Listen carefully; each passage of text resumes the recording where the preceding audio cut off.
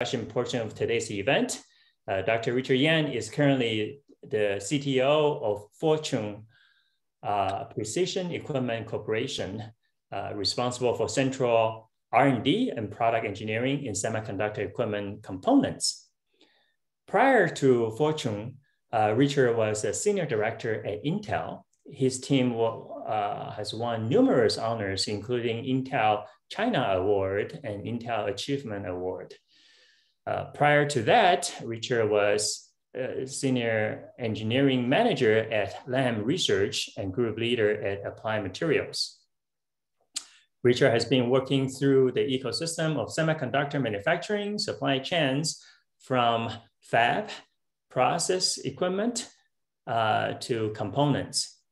Richard received Bachelor of Engineering from Zhejiang University and PhD from University of California, San Diego in material science and engineering. He is a lifetime member of CASPA and has served as executive director of the symposium. So without further ado, ladies and gentlemen, please help me to welcome Richard Yan. Thank you, Waylon. Thank you, Waylon, for the warm introduction. And also thank you, Yan and the symposium team organized a wonderful event. And we held, I just noticed, we took a brief note about the speaker. We cover the ecosystem all the way from the materials, fab equipment, and also we have good representations of IC design, all the way to the final electronics and systems. So I think in the next 40 minutes, probably we can only spare 40 minutes in our panel discussion. So I would like to get our speakers warm up again, and then also other audience, please stay through. The time is pretty precious. So we like to organize into 3 sessions. The first one, we'll go through the roundtable introduction about the speakers again, and then talk about what is the mega trends each of the speakers has seen in their segments of the ecosystem. And then the second session, we spend time on a few focus topics that we have gathered. And then the last and not least, we'll save time to take a few questions from the audience. I could see that the active participation in the chat room. I would like you to remain in the panel discussion and like to hear from the speakers on the question that you have raised. So let's see here. All the speakers, could you turn on your voice and video? Can you hear me? Yes. All right, great, Rob. We have Rob. Do we have Ted back? Ted, is Ted I'm here. still? I'm here. Yeah. Okay, great. And then we have Huiming. Yes. All right. Frank. Frank, are you on? Okay. Yeah. Well, let's Alex. Please try to pin Frank if it's not there.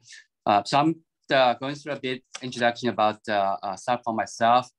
So I have been working in the segment of fab manufacturing equipment, and currently my role is in the components and at components level and materials level. So before my previous work, I had been working at the applied materials in the equipment, on the deposition equipment, and then at Lam Research working on the etch equipment. When I joined the Intel, working on 3D NAND process development. So the trend that I have seen overall is in my last the 20 years in the semiconductor industries, that I have seen very clear trend is and I have personal experience is the process node has evolving from planar to 3D. The first evolution was the flash NAND process, starting from 2012. We see the first production of the 24 layers of the 3D NAND, and I was personally involved in the process tool development, and has been a great transition. And we see many new market leaders in this segment emerged, and also it dramatically reduced the cost per bit for our storage. So that's what's one of trend. And the second segment I've seen in for the logic, so I was involved in the gate-all-around selective etch tool design for gate-all-around in 2015, and had brief, I think, overlap with the Huiming in Albany. And I was, as Albany, as Huiming projected the vertical, the integration, the gate-all-around, as IBM has demonstrated, is the second trend we have seen. And I would say that DRAM, DRAM is probably the third major chip technology, or if start from I mean, they will start from the same trajectory from 2D to 3D NAND. Again, it's a great opportunity for the folks in this ecosystem, right? To have the technology innovation and take the lead in the technology innovation, and that's opportunity for the new market leader to emerge. That's the first trend I have seen from perspective of process equipment. And then second one is more recent. We see that chips shortage. That's from, and then you see everything shortage, including we have the fab capacity shortage. We have the equipment shortage, and now we see more that is component shortage. You can have the billions of orders piled up. It's all held up because of the components. We don't have the generators. We don't have the special parts. And that's what I see as more on the business trend. And there's more consolidations in the components that's evolving. The less of the consolidation in the chip manufacturers. We start to see more very active the business consolidations in the components and materials segments. And this is also an opportunity that put our Silicon Valley spirit into work, that we could have technology innovations combined with the new capital investments. Maybe that's an active component, the development. And that's why I personally jumped in this swim lane as a CTO in Fortune. So that's the two trends I have seen. And then I would like to next one is introduce Ted Speers. Ted has been in this industry more than 20 years, more than I have seen. And Ted, from your speech, I think you have been very active advocate for RISC-V, but your experience is more than that. Would you speak a bit about your experience and what do you see as a trend in the segments that you have been working on? Yeah, thanks. First of all, amazing lineup of talks you had today. Congratulations to the organizers. Really enjoyed listening to all of them. So good job there. Don't know how to address all your questions exactly. So I've been involved in FPGAs since 20 years. 1987 is when I joined Actel at the time. So I've been at the same place, but always moving, I would say. So we're not the #1 supplier of FPGAs, but doesn't mean I don't want to become the #1 supplier of FPGAs. So we're always looking for ways to be disruptive. And so I was kind of primed to jump on RISC-V as soon as I saw it, and take the opportunity, and definitely feel like that's definitely going well, and has exceeded everyone's expectations. And but still there's definitely still work to be done. And part of the opportunity today definitely is to make appeals for people to continue to support RISC-V and help us with our effort, because I really do feel like with trends I cited there, that RISC-V has a significant role to play, and is already playing a significant role in solving the next generation compute problems. So, and then we're definitely, as a FPGA organization, we're walking the walk. We used RISC-V, and what it really did for us was gave us the opportunity to innovate, so we could work with a supplier and make changes to the microarchitecture as needed to meet certain needs of our customers. The area of in this case was reliability.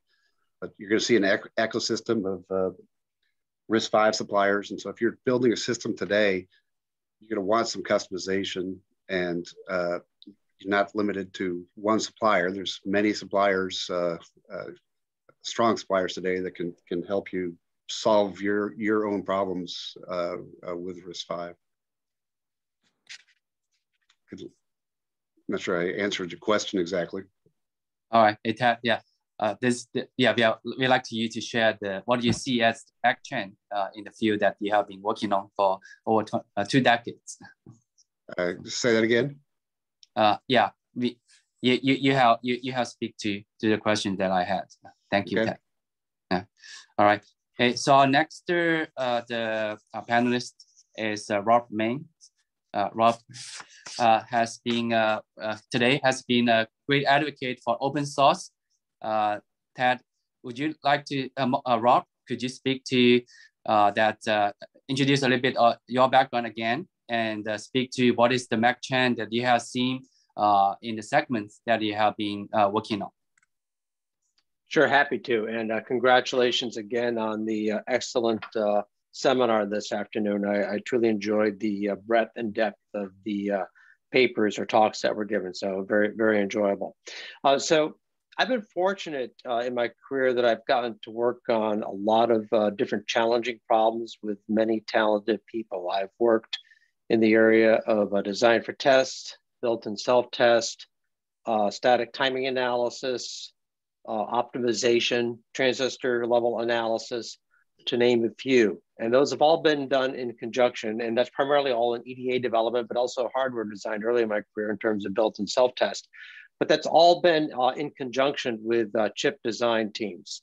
So as a result of that experience, initially at IBM, but then extending into Sun Microsystems and Oracle, it gave me an opportunity to work very closely both with software developers in EDA, but also with chip design teams closely to be able to understand their problems up front and then be able to implement algorithms to help solve their problems in a timely fashion.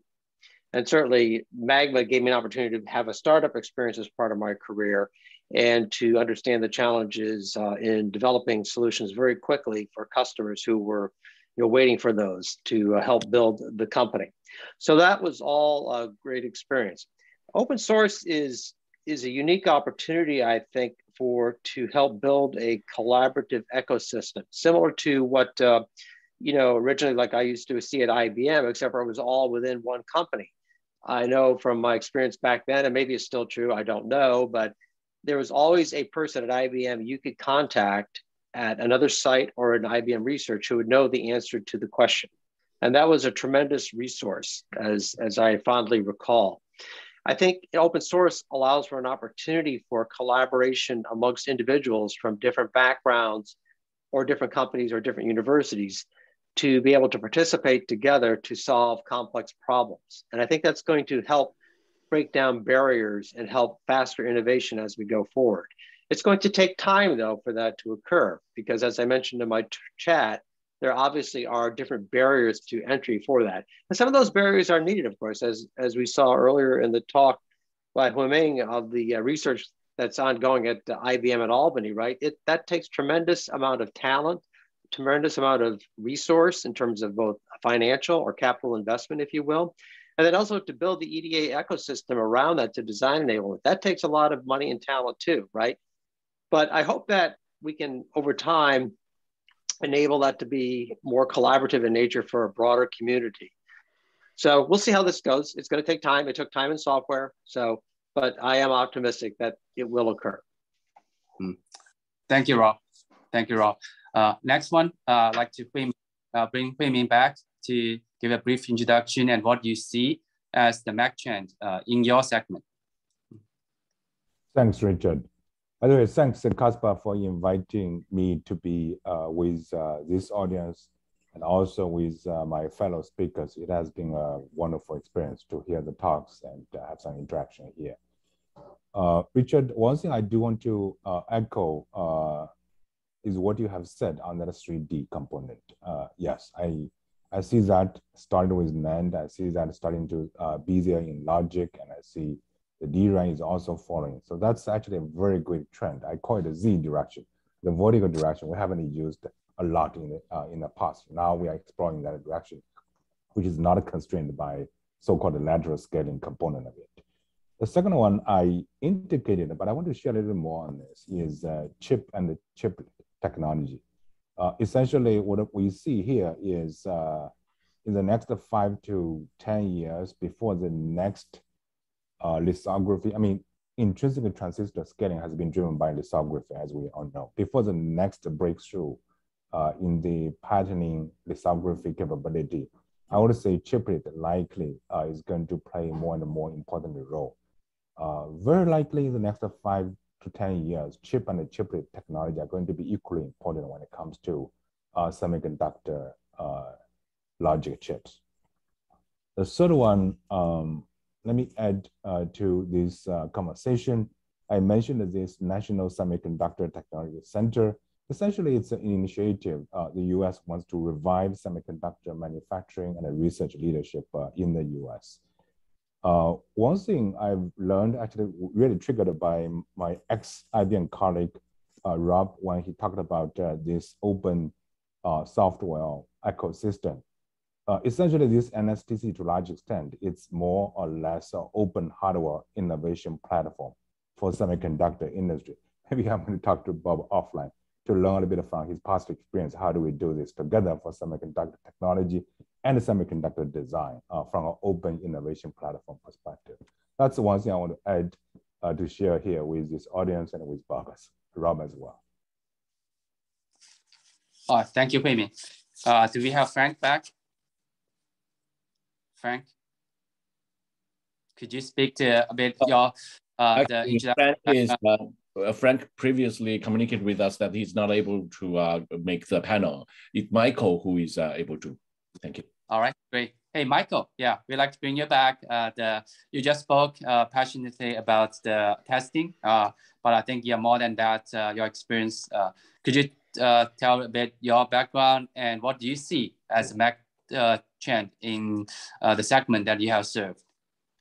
Yeah, sure. Well, first of all, I'd like to congratulate the CASPA, the key members, and also everyone. I feel like this is a very inspirational kind of events. I learned actually a lot from both the depth and also the breadth perspective. Actually, this is a very good events for me to learn a lot of the insight from a different aspect of the semiconductor industry. So I want to briefly talking about that.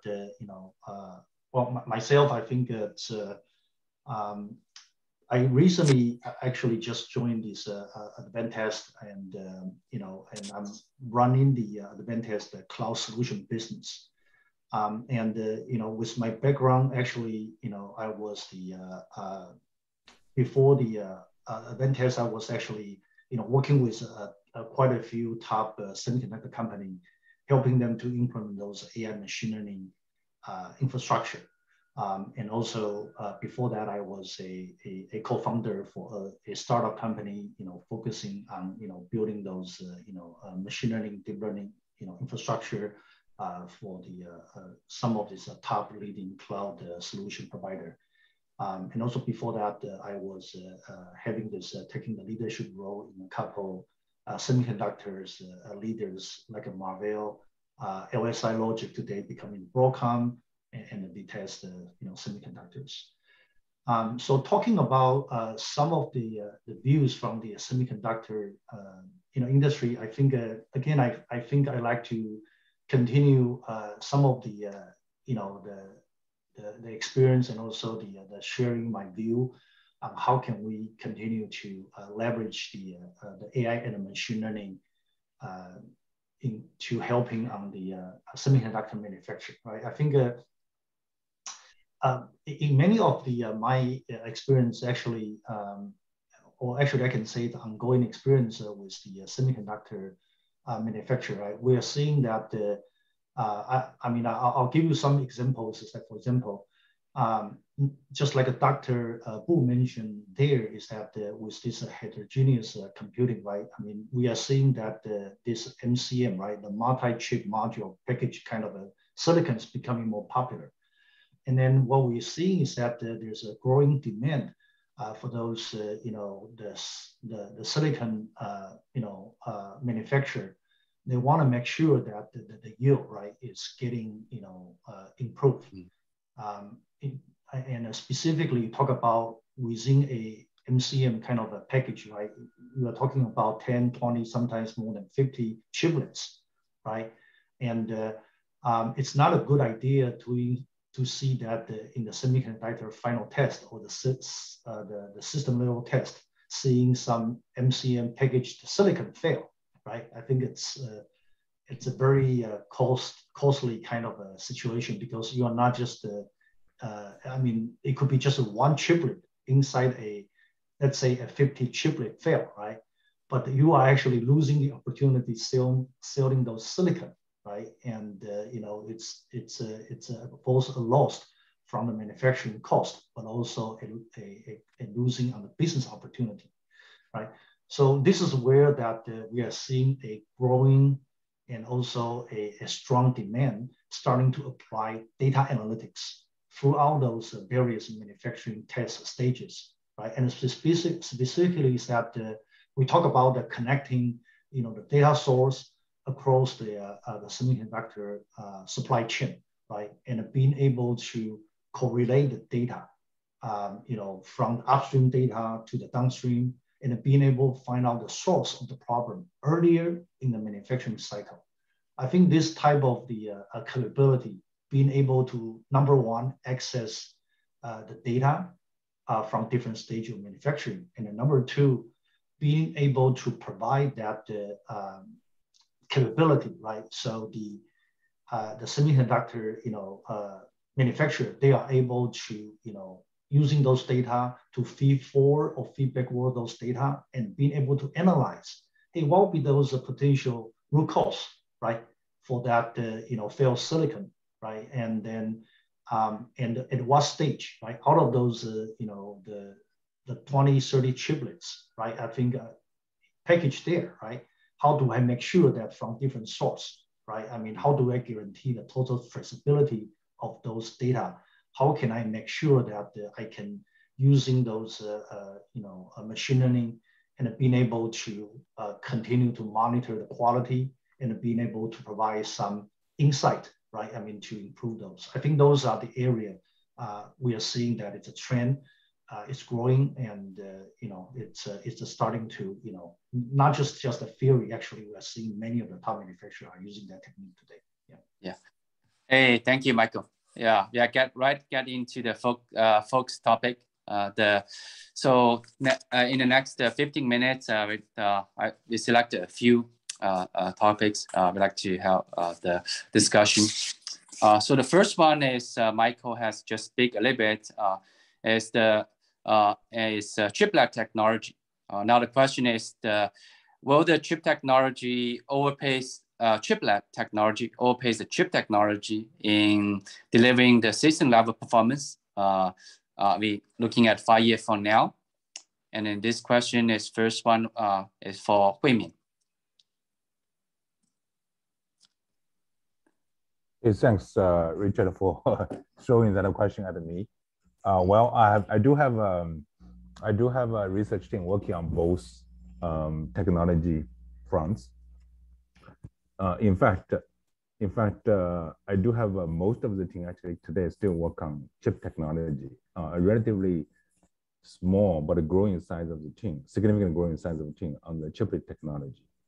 When I look at there are two components here. One is, will chip technology and continue to move forward?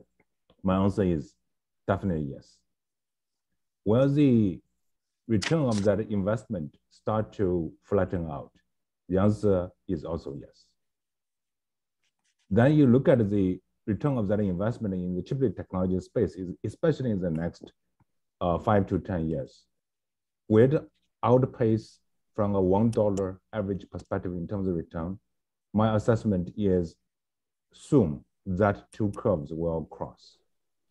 But it depends on the speed of that or the pace of that cross point will depend on the application.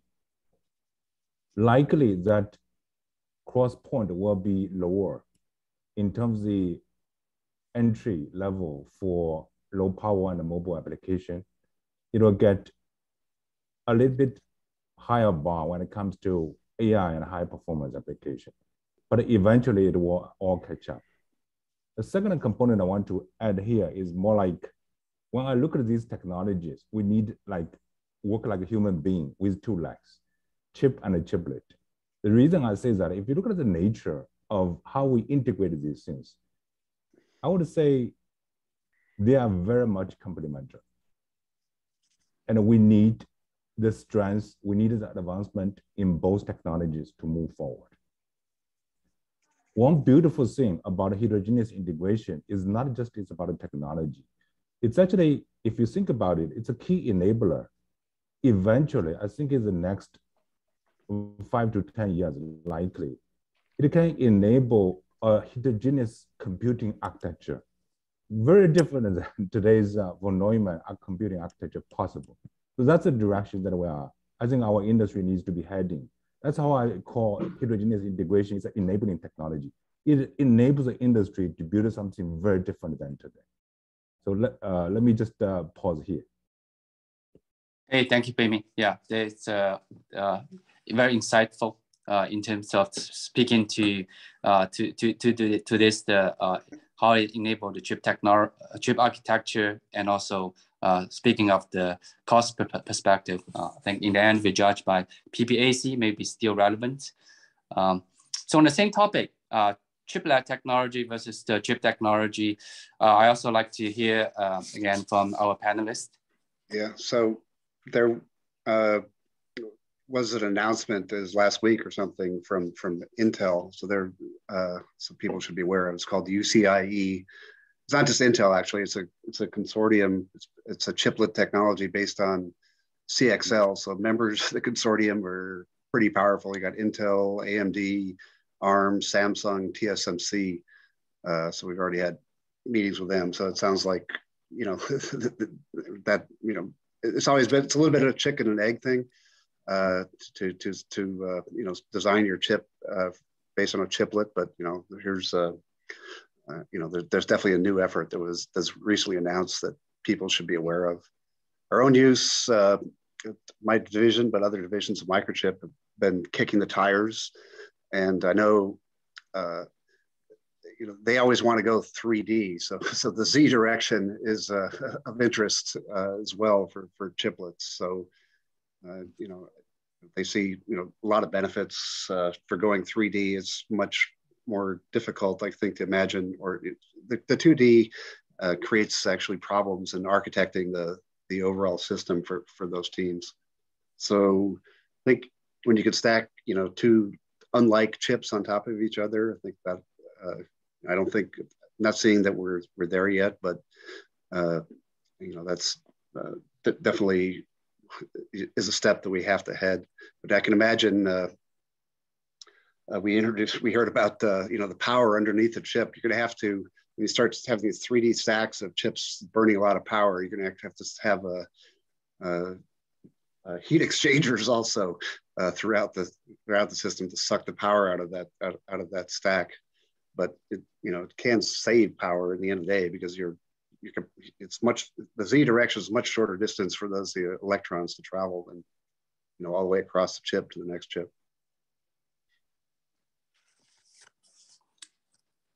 Thank you, Ted. Anyone else like to speak to the what do you see as a chiplet versus chip technology? Yeah, this is Rob. So I agree with Huiming's comment relative to that. There's going to be advancement both in packaging technology, specifically chiplets, and also in process technology. And that also that there's likely to be more quick advances in the chiplet technology, just because semiconductor research and advancement is such a difficult and challenging problem, getting harder as they go along.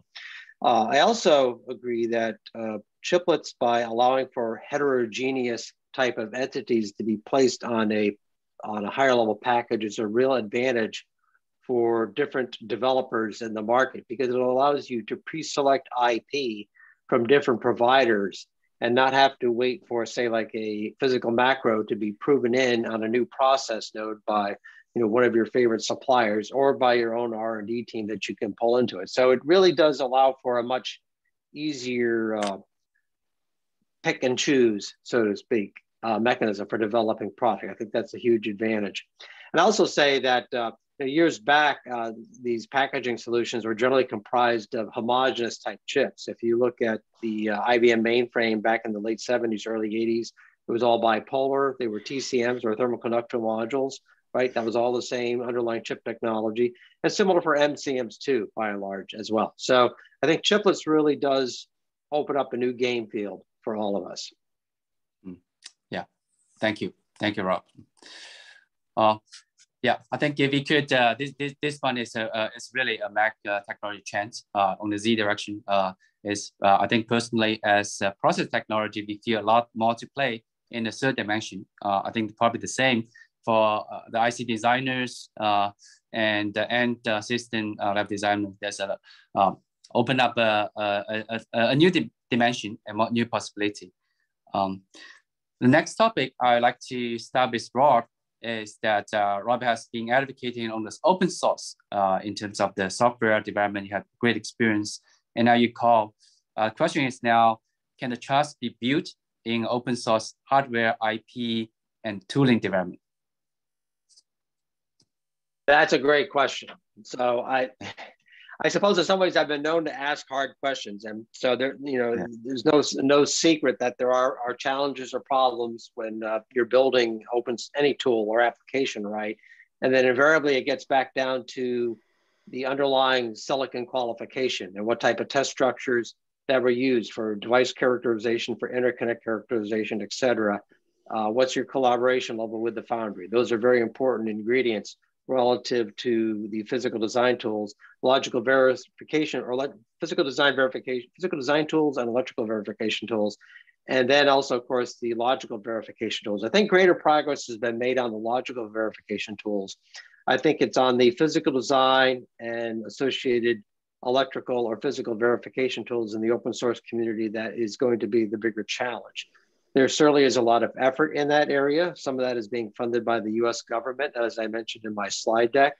I think there's definitely opportunity to help improve this. Perhaps there can be some type of partnership or arrangements to be made with different EDA partners in this area, right? In terms of how that collaboration could look. But again, it is a challenge, of course, because there is a lot of money invested in this, a lot of R&D time. So we will see how this plays out. Hey, thank you, Rob. I also ask Huiming, the sort of in STC that you have been championed. Will that help to enable more open collaborations in terms of the hardware IP development? That is truly one of our intentions. I think, well, as the way that you have asked the question, there's still a lot of things need to be figured out, especially in the hardware space. who owns the IP, and what is the sustainable business model based on that IP ownership moving forward. These things we still have to figure out. The way that I see this NSTC first is going to be a public-private ecosystem, which we know how to do. Like today, the Auburn Facility Nanotech Center is based on IBM and also New York State NY Creates co-owned system. They are the landlord, but we work together on technology development. The second component I do want to add here, which we didn't talk too much, but it's extremely important. Talking about technology innovation, I think in the US now, what we're facing here is really the talent pipeline when it comes to hardware technology. I think some of the speakers probably indicated that as well. I think under this NSTC, we have a very focused session to I would say, grow back that investment and collaboration between industry and universities. That's extremely important moving forward to build a sustainable model on this platform. Hey, thank you, Huiming. I think last one, maybe I'll ask Michael, since you have built in ACS cloud-based test platform, you have access to a lot of end users results, probably also in the loop of verifying the designs. What do you see is how to, in part of this ecosystems, how to build the trust in terms of open source hardware development?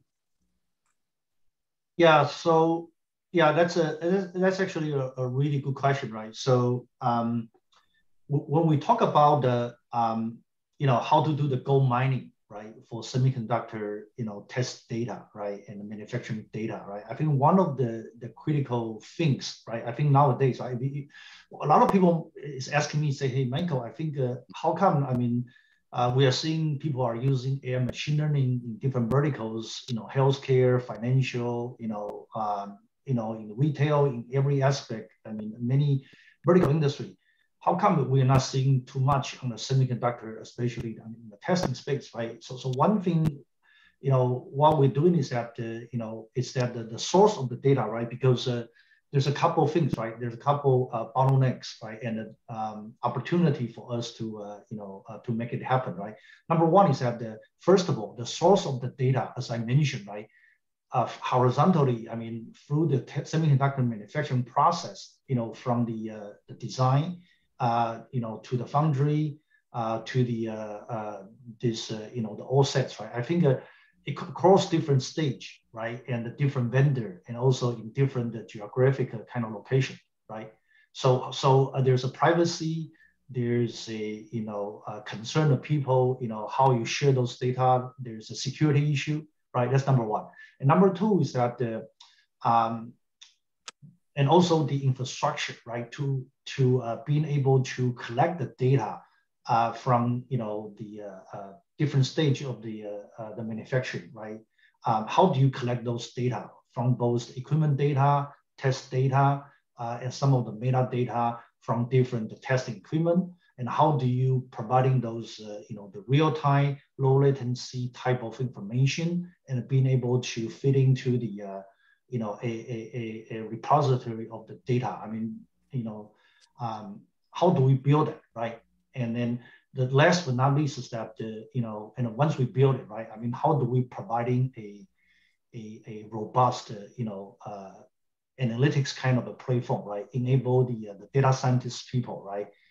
Either from, the ecosystem partners, or from our customers, or, for the Advantest, our internal development, right? I think those are the things that that's the things we are focusing on, right? I think, so answer your question, how do we, supporting more innovation, right? I mean, and encourage the ecosystem, to participate is that we are, as we speak, right? We are building the so-called the data superhighway, right? So basically, given that the Advantest is the market leader in the semiconductor test industry, right? I think we have a big installation base for those testing equipment out there, right? So we are actually in the process, right, and to providing a lot of those the connectivity and also the edge compute capability. That's the infrastructure we are building for the data superhighway. In the same time, we are partnering with those ecosystem partners, right? Provides the standard, API interface, right? So they don't need to worry about, hey, at a different stage of the fabrication process, right? I have to deal with different, equipments. What is the right API, and how do I collect those data? And then, so they can, our partner, they can focus, right, on what they do the best, where they are developing those, the analytics solution, right, providing those, those innovation on top of those standard, data, API, where they have access to those data warehouse, data lake kind of information, and they can just, process those, spend more time driving the insights instead of worry about getting the infrastructure, right, and worry about how to get those data. I think those are the things we are doing to help to, to improve the speed of innovation. Yeah. Okay. All right. The one last topic for the panel discussion. I think it's about RISC-V.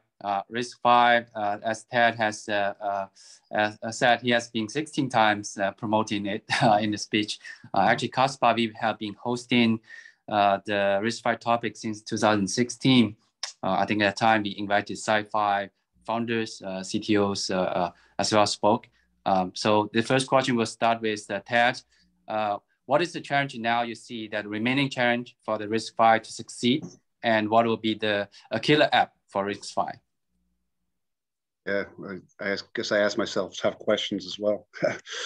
The success. So RISC-V it's a disruptive technology. It's not in the ISA necessarily, but in the business model. So we're a key pillar in opening up hardware development, but that it's a different business model. So when the x86 was coming along, you had the PC industry, Intel and Microsoft were making all the money, and they could afford to build out their ecosystem,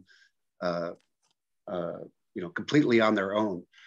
ARM came along and definitely had a killer app, enabled the killer app, really with the mobile industry, but they were not making nearly as much profit as Intel was, because they were basically selling an IP to lots of implementers. But they had enough big companies with the killer app mobile, focused on building that ecosystem up. And so, ARM had helped because of the killer app funding, I guess, a lot of the ARM ecosystem work. So here we are with RISC-V.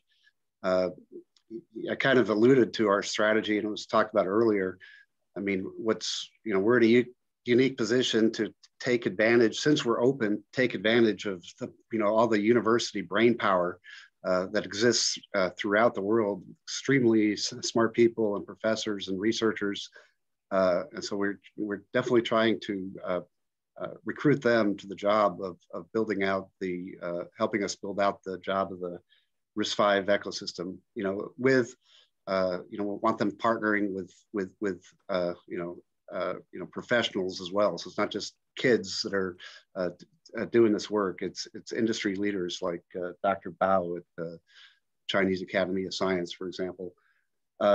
So getting people developed. So I think we've already started that growth or started tapping into that angle of helping, do all the heavy lifting necessary to bring us up to speed. And I think as companies, trailing along right now is big companies making money off RISC-V, where RISC-V is existential to their survival. So we're not there yet. But as we get there, and I'm confident will, those big companies will also start pitching in a lot. And I think, Intel definitely is going to be a big help in that dimension. But so kind of linking the questions together, it would help a lot to have a killer app for RISC-V. And I don't think anyone could predict what that is, but I can kind of describe some qualities of it. So, part of my talk today, first of all, was to plant in people's brain that you want to build equipment with RISC-V and lots of RISC-Vs. I think the vectors, ISA can be an element in stepping up to the plate when the killer app does arrive. ARM has a vector processor part of their ISA as well. So we're kind of, we're not coming from behind there so much. So I think, definitely hoping people realize the value and the of the RISC-V vector ISA, and we'd get everyone starting to use that. I really want those to become the kind of the transistor of the next level of compute, and then the innovation is using those transistors. So the killer app, to be a true killer app, the PC business was a massive app that got computing in a lot of households. People were buying computers. The mobile, I think by any measure, I've looked at some numbers, is 10 times bigger, 20 times bigger. If you look at all the profits that Apple's making, Verizon's making, all these people are just making massive amounts of money off the mobile app or out of mobile. And so to the point where almost every person in the world has one of these phones, and every person is paying a bill. So how do we beat that? So a killer app should be 10x bigger. The next killer app should somehow be 10x bigger than mobile. So it's going to be it's a challenge. But now I'm going to go really out on an edge, and got to get all these machines to start making their own money and buying the next generation of software themselves. So if you want to, I don't know if that's a dystopic thought or not, but okay. You're making a very big projection. Yeah. Okay. We do, I think we do see it's probably the evolution ongoing. Yeah. So I'd like to also want to hear from the others. What do you share with Ted's projection? Anyone had thoughts about what takes RISC-V to succeed, and what will be the potential killer app?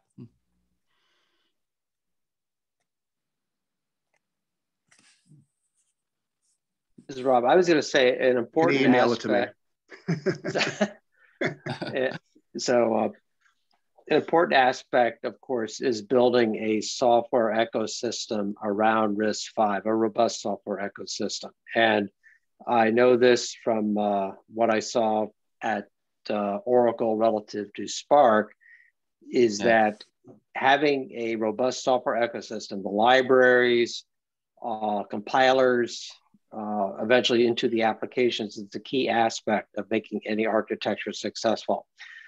But I will say that the openness of RISC-V and the collaborative nature of its innovation is what's going to help guarantee its success.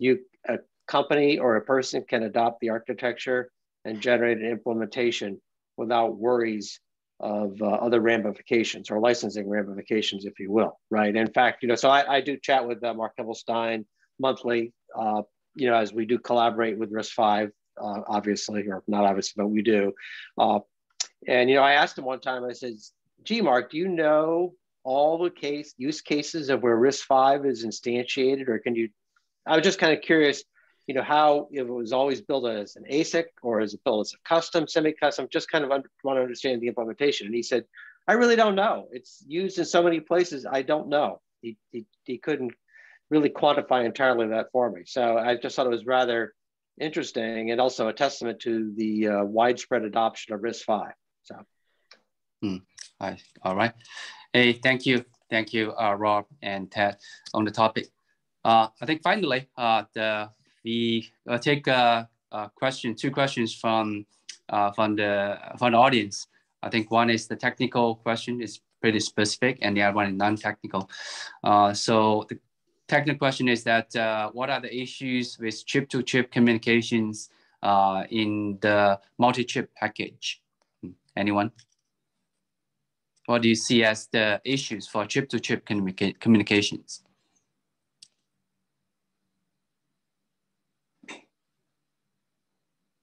Well, I think what, oh, go ahead.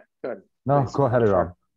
No, I was just going to say, I think the aspect that with AIB and now the subsequent follow-on partnership, I can't recall the name, so folks help me please, but I think the fact that the protocol and the underlying electrical aspects of the interface has been defined. I think that goes a long way relative to addressing some of the concerns. I know that in the case of a number of design teams, defining that type of thing is a challenge. So having that being donated to the community, if you will, as an open source standard is a huge benefit.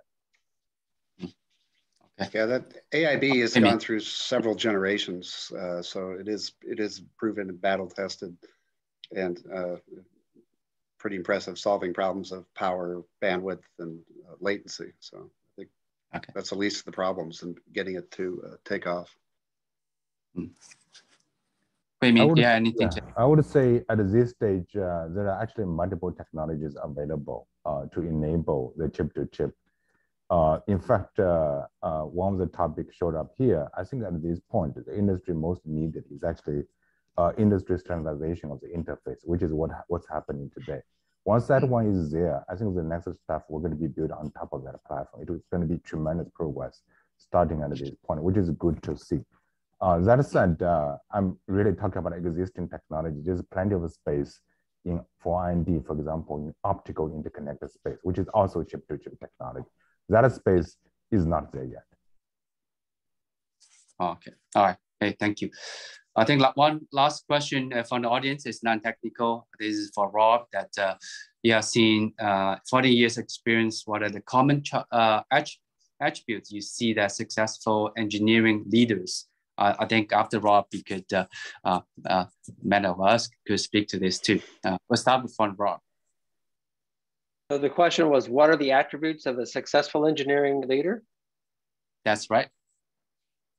Oh, that's a good question. I wish I knew the answer to that. But anyway, I will. I'll say this.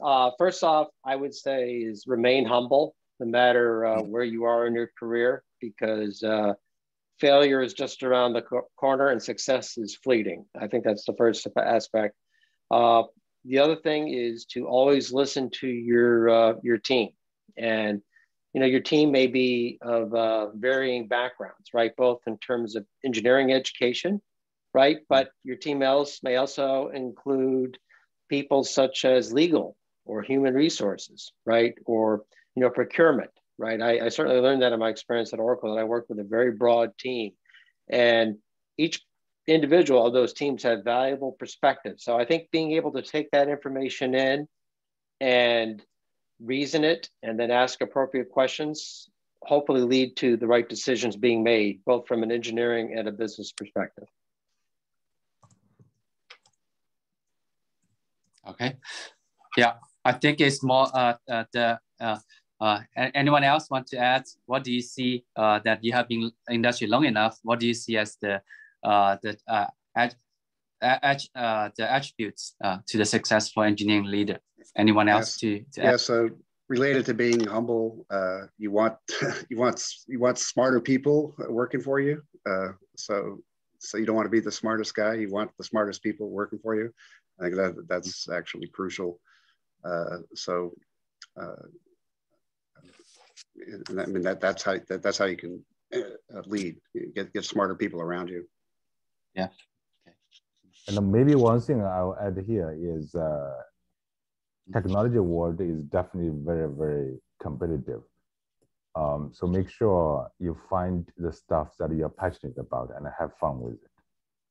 Okay. Michael, that's great advice. I mean, yeah. I mean, I've enjoyed my job, so that's like hugely important. You spend at least a third of your life doing it. So, yeah. Okay. Michael, any thoughts on the topic?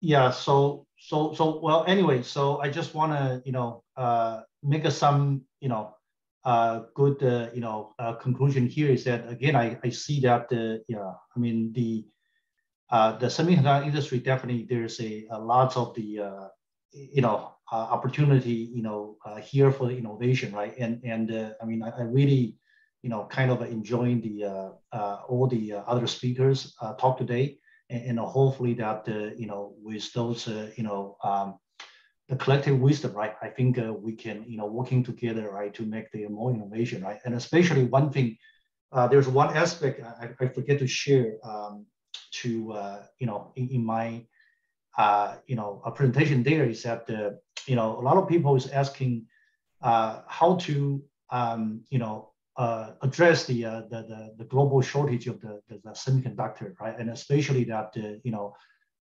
nowadays that it's a big problem. I mean, other than increasing the capacity, right? I think how can we do that, right? And I'm facing this type of issue, right, on a daily basis, right? Not just from the customers that I'm talking on a daily basis, but also from the Advantest, our internal supply, right? And specifically, what we're doing is that how can we actually, increase the, the equipment, utilization, including the production engineering efficiency, improving the yield, or increasing those, production, throughput, right? Those are the things that, it's a big question that the industry, are, struggling and, and have to deal with, right, on a daily basis, right? And so what we see particular beneficial, right, to actually, I mean, with the, applying the AI and the machine learning, what we see in particular benefit is that using those, a lot of these advanced techniques, right? For example, we do this, adaptive testing, right? Or improving this inline, outlier detection, or doing this, a lot of this, guided kind of analytics kind of techniques, right? We are seeing that, not just for the customer, right, but also inside the Advantest, right? Because we are seeing that there's the big backlog, and customer are just keep pushing. How can I increase those throughput and efficiency? And what actually makes me feel that, has a sense of this kind of achievement, I think it's not just on the, on the business, actually, from the technology and also the manufacturing efficiency. I'm seeing that with those AI analytics, right, we were able actually being to see some significant improvement from those, throughput, right, from the manufacturing and the yield, right? And this is actually what actually makes me feel excited and keep me motivated. So yeah. Hey, thank you, Michael, to share your personal chart. I think right now for the this is a great topic, and we have a great lineup of the speakers. It's very hard for me to let go. We could spend hours chatting, right? We can spend years working on the future technology trends. But sadly, we have to conclude our panel discussion today. There's only certain things. Our time is up, and I again greatly appreciate all of you to join our speakers remain and join the panel discussion. And I appreciate the CASPA Symposium team. It's a well-organized event. At this point, I have to pass back to the William. Hey, thank you guys.